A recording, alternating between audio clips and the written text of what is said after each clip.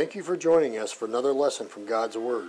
The Streetsboro Church of Christ is located at 1386 Russell Drive, Streetsboro, Ohio 44241.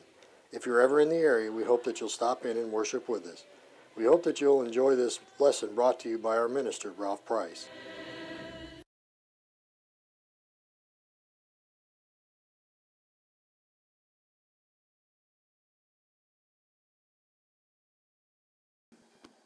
All right, good evening. Tonight is the last Sunday evening of the month, so we're going to be doing our questions and answers this evening. I had, I have 4 questions submitted for this month. The first one is, in Matthew 26, verses 26 to 29, Jesus did not partake of the Lord's Supper. What is the significance of him waiting until we get to heaven to share with him? So if you go there, Matthew 26, let's read the passage 26 to 29. It says, "And as they were eating, Jesus took bread, blessed and broke it, and gave it to the disciples, and said, 'Take, eat, this is my body.' Then he took the cup and gave thanks and gave it to them, saying, 'Drink from it, all of you, for this is my blood of the new covenant, which is shed for many for the remission of sins. But I say to you, I will not drink of this fruit of the vine from now on until the day when I drink it new with you in my Father's kingdom.'" All right, so after reading all of the accounts in the 3 of the Gospels where it is recorded, and also in 1 Corinthians 11 where Paul mentions the institution of the Lord's Supper, I'm not completely convinced that Jesus did not partake of the Lord's Supper here when he institutes it. Basically what we have going on is they had had a meal, the Passover meal, and then when the meal was concluded, he took this time to institute or to start the Lord's Supper. He may not, when you read it, it's hard to say whether, he broke the bread and gave it to the disciples. Did he keep any for himself? It's not really clear. In the same way with the fruit of the vine, he distributed it to his disciples, but that didn't mean that he didn't have some as well. He may have taken it, or he may not have. He says, though, that he will not drink of the fruit of the vine from now on. And so that, to me, at least leaves a possibility that he did take the fruit of the vine here when he first institutes the Lord's Supper. So the question was, what is the significance of him waiting until we get to heaven to share with him? So in verse 29, he says, "I will not drink of this fruit of the vine from now on until that day when I drink it new with you in my Father's kingdom." I think what he was telling his disciples there is that this was the last time he was going to be sharing a meal with them.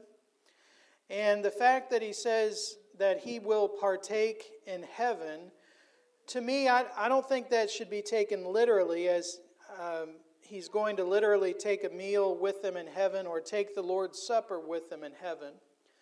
I think what he's getting at and what he's pointing out is the drinking of the fruit of the vine with his disciples in heaven. It's probably a reference or, a metaphor or whatever, for sharing the blessings of heaven and the fellowship that they will have there with God.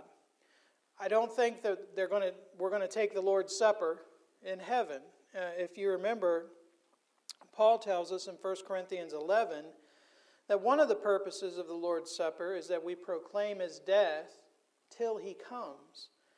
And so that's one of the things we do. We're proclaiming his death till he comes. So after he comes, that would infer to me that we will not be partaking of the Lord's Supper the way that we do.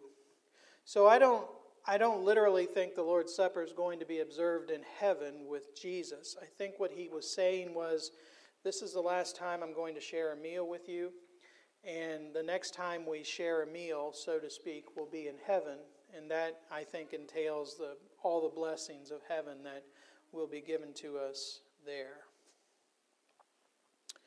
Okay, this next question is, what is the sin that leads unto death in 1 John 5? And then it says, is it unrepented sin? So technically I could just say yes and move on, and we'd be done. That is my view. Let's go ahead and look there at 1 John 5, verses 16 and 17. I'm not going to just move on, because if I did, the sermon would only be about 10 minutes. I know you all want more than that. So verses 16 and 17. If anyone sees his brother sinning a sin which does not lead to death, he will ask, and he will give him life for those who commit sin not leading to death. There is sin leading to death. I do not say that he should pray about that. All unrighteousness is sin, and there is sin not leading to death. All right, the passage says, if anyone sees a brother sinning a sin, we're talking, first of all, about a brother or sister in Christ. The sin that they are committing is one that can be seen. Okay, you see a brother or sister sinning a sin. And I think the reason it's worded that way is it's pointing out the fact that this is an ongoing sin. Okay, sinning a sin. It's not like we talked about this morning where, the Christian commits isolated acts of sin and then, repents and tries to do better. But this is an ongoing sin here that John is talking about. Now he says there is a sin not leading to death. I don't believe that we're talking about physical death. We're talking about spiritual death. And in one sense, all sin does lead to spiritual death, Romans 6 and verse 23. But if we confess our sin to God, if we obey the gospel, or for the Christian, if we confess our sin to God, He forgives us, and ultimately we don't die spiritually as a result. So that, in my mind, would be the sin not leading to death. 1 John 1 and verse 9 says, if we confess our sins, He's faithful and just to forgive us our sins and cleanse us from all unrighteousness. So if we see a brother sinning a sin which does not lead to death, which means that, he confesses his fault and by implication he repents of that sin, then we're to pray for them and they'll be given life or they'll be forgiven. We are not to pray for those sinning a sin that does lead to death. So if God is willing to forgive any sin that we confess, then the sin which leads to death must be sin that is not confessed, and by implication, sin that is not repented of. In other words, a brother who is sinning or living in sin and will not confess it and will not repent of that sin, it does no good to pray for such an individual. We know that God will not forgive them if they do not repent of that sin. So if they refuse to repent, it does no good to pray for that. God will not answer that prayer. If there's no repentance, they're going to perish. Luke 13 and verse 3. So if we were to pray that God forgive a person who is sinning a sin, living in sin, and we ask God to forgive that person, then we're actually praying for something against God's will. Now, closely related to that, to the sin leading unto death, a lot of people think about the blasphemy of the Holy Spirit, and they think that sometimes they think blasphemy of the Holy Spirit is the sin leading unto death. I don't necessarily think they are the same thing. If you want to, look at Matthew chapter 12, where Jesus talks about blasphemy of the Holy Spirit. In verses 31 and 32, Jesus says, "Therefore I say to you, every sin and blasphemy will be forgiven men, but the blasphemy against the Spirit will not be forgiven men. Anyone who speaks a word against the Son of Man, it will be forgiven him. But whoever speaks against the Holy Spirit, it will not be forgiven him, either in this age or in the age to come." Now Jesus says that, he said those words in response to something that had happened a few verses up. In Matthew 12 and verse 24, it says, when the Pharisees heard it, Jesus had cast a demon out of somebody. When the Pharisees heard it, they said, "This fellow does not cast out demons except by Beelzebub, the ruler of the demons." So they had seen a miracle, Jesus casting out an unclean spirit. these miracles were works of the Holy Spirit, and rather than believe, which is what we hope an open-hearted and good person would do, they accuse him of working for the devil, and that is why he was able to cast out a demon. So Jesus says if anybody speaks against him, they can still be forgiven. But if somebody speaks against the Holy Spirit, that they cannot be forgiven. Jesus and the Holy Spirit are both part of the Godhead, though. So why is it that it seems like the penalty for speaking against the Holy Spirit is so much worse and unforgivable, whereas speaking against Jesus is not unforgivable? What's the difference? I think the answer is this. Those who spoke against Jesus could still find pardon, could still find forgiveness. There were many there on the day of Pentecost in Acts chapter 2 who had taken part and who had, voiced their approval of the crucifixion of Jesus. And yet, in Acts chapter 2, verses 36 to 38, Peter tells them, if you repent and are baptized, they could have the remission of sins. So that, I think when Jesus says, if you speak against the Son of Man, it will be forgiven him, he may have had that type of situation in mind, that some of the people who were speaking against him, they could still be forgiven it later on down the line. However, if one rejects the Holy Spirit and his teachings, he's rejecting God's final plan of salvation for mankind, if you will. For example, it's almost as if Jesus is saying, if you will not believe this work that you've seen, an obvious miracle done by the Holy Spirit, he's saying nothing's going to convince you. Nothing is going to, at this point, convince you that I am who I claim to be if I can do these miracles and you still do not believe.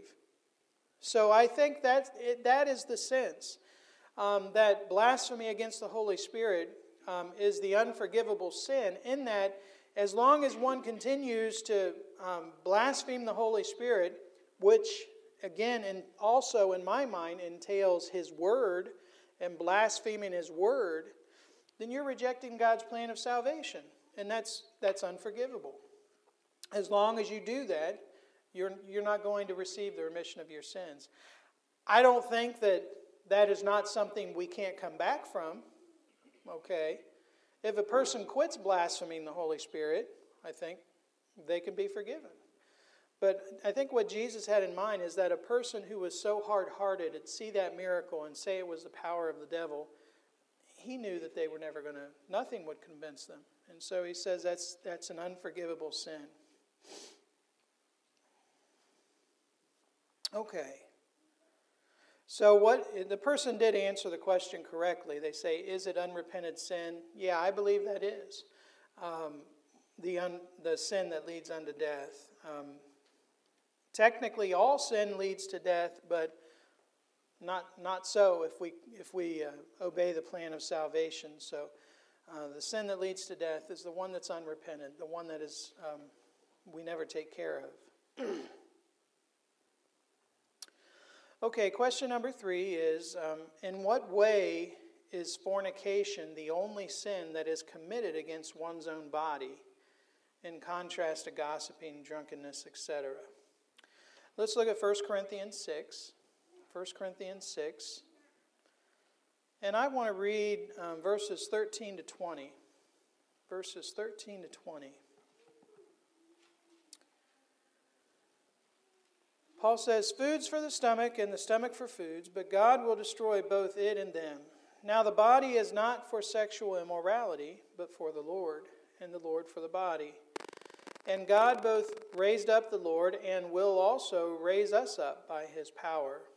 Do you not know that your bodies are members of Christ? Shall I then take the members of Christ and make them members of a harlot? Certainly not. Or do you not know that he who is joined to a harlot is one body with her? For the two, he says, shall become one flesh. But he who is joined to the Lord is one spirit with him. Flee sexual immorality.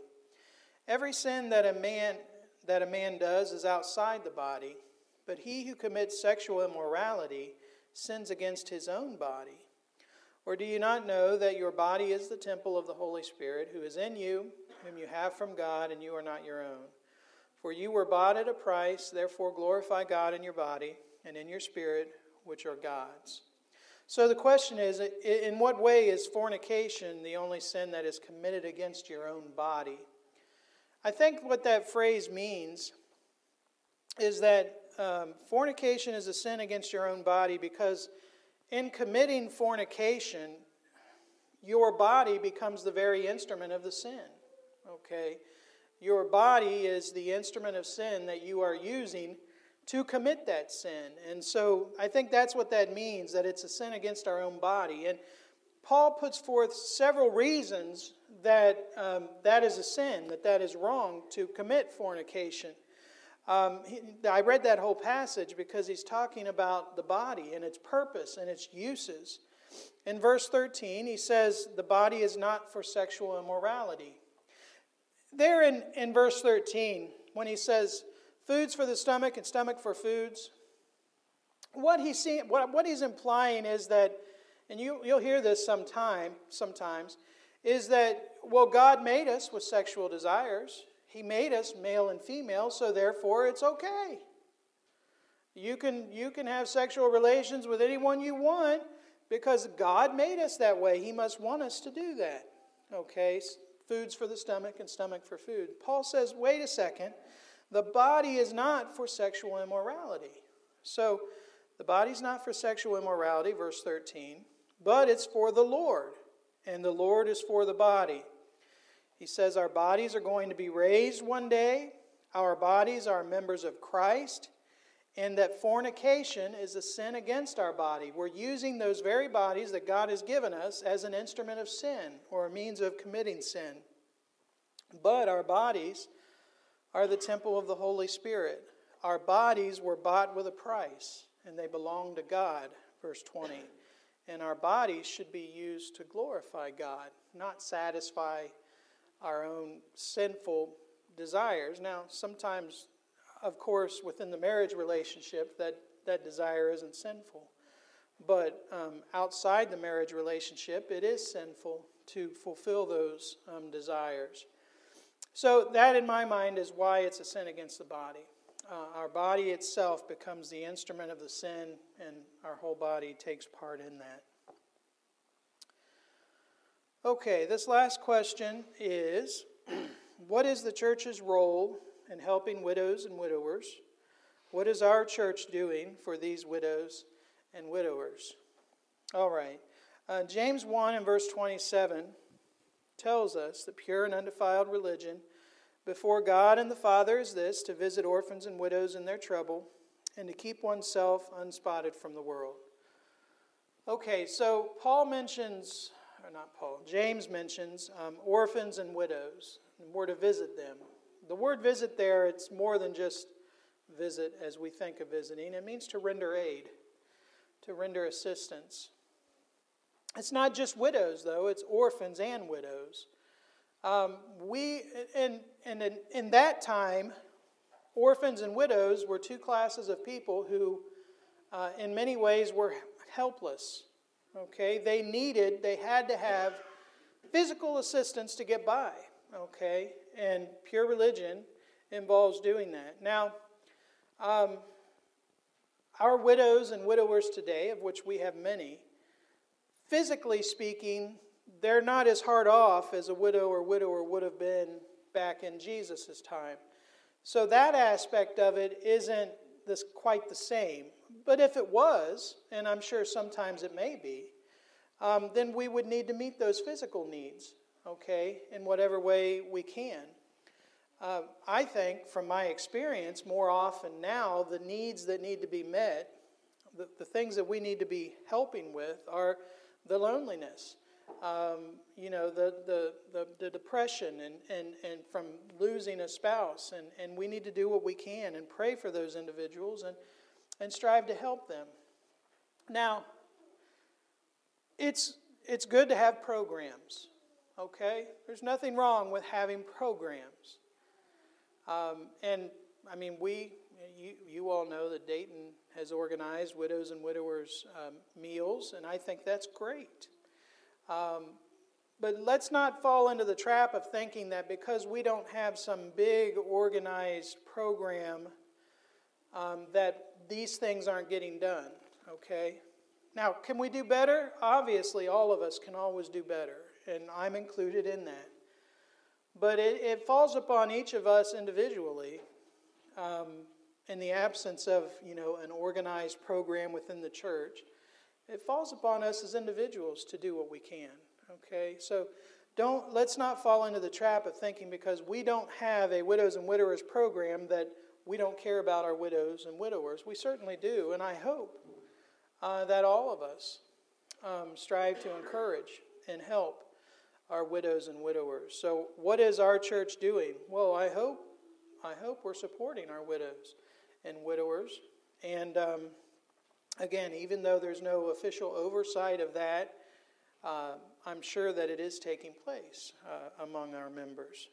So there's the physical aspect of meeting their physical needs, but there's also the spiritual aspect and of trying to help with the pain and the loss of losing a spouse. And again, I know that I could do better at this, and we could all probably do better at this, and we should strive to improve in that area.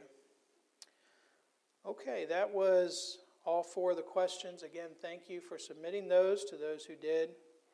Hopefully the answers were helpful. We're going to now, at this time, offer an invitation. If there are any here who have never obeyed the gospel, we offer that invitation at the end of every lesson. If you believe Jesus to be the Son of God, then Jesus says we have to repent, turn from our sins, we have to confess our faith in Him, and we have to be baptized for the remission of sins. If you've not done that, we offer you that invitation as we're about to sing a song. Most of us have, but maybe you've fallen away. Maybe you're that brother who's sinning a sin unto death, and maybe just nobody knows it but you. Or whatever it may be, if you need to have the prayers of the church, we would be glad to pray for you and help you in that. We encourage you to come as we stand and sing.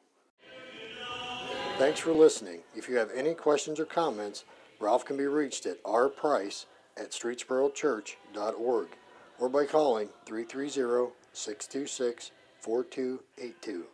If you would like to learn more about the Church of Christ, we offer free Bible correspondence courses by mail and home Bible studies.